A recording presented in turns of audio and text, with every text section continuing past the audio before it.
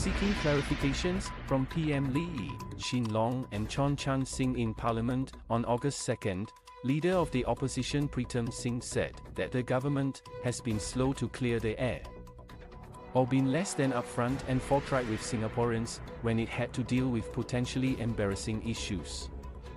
Listing the incidents to prove his point, he says that the public was not initially informed about KPIP's investigation into the redoubt rentals.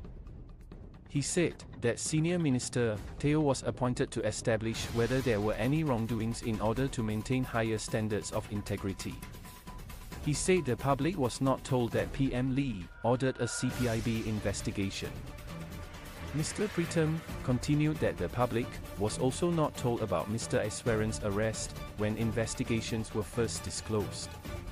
In a parallel universe, sir, there is a perception where if a Singaporean or a Singaporean company took such a cavalier and breezy approach with critical facts under today's PAP, they can expect to receive a POFMA direction from a PAP minister for perpetuating false statements of facts, Mr. Pritam said.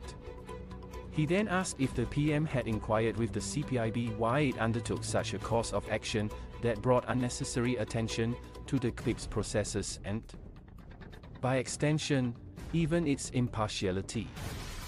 He also cites that during the COVID-19 pandemic, the public was informed belatedly that trace-together data was not used solely for contact tracing as had been stated.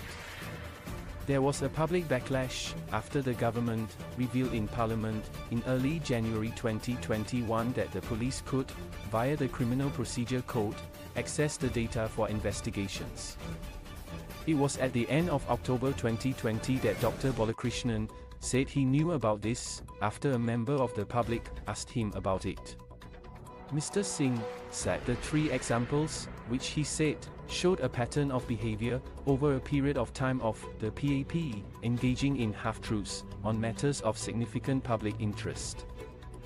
This behavior goes a long way to explain real disquiet among Singaporeans today, when the PAP invokes the memory of pioneer generation PAP leaders and talks about trust. Mr. Singh then invited PM Lee to consider the appointment of an ethics advisor.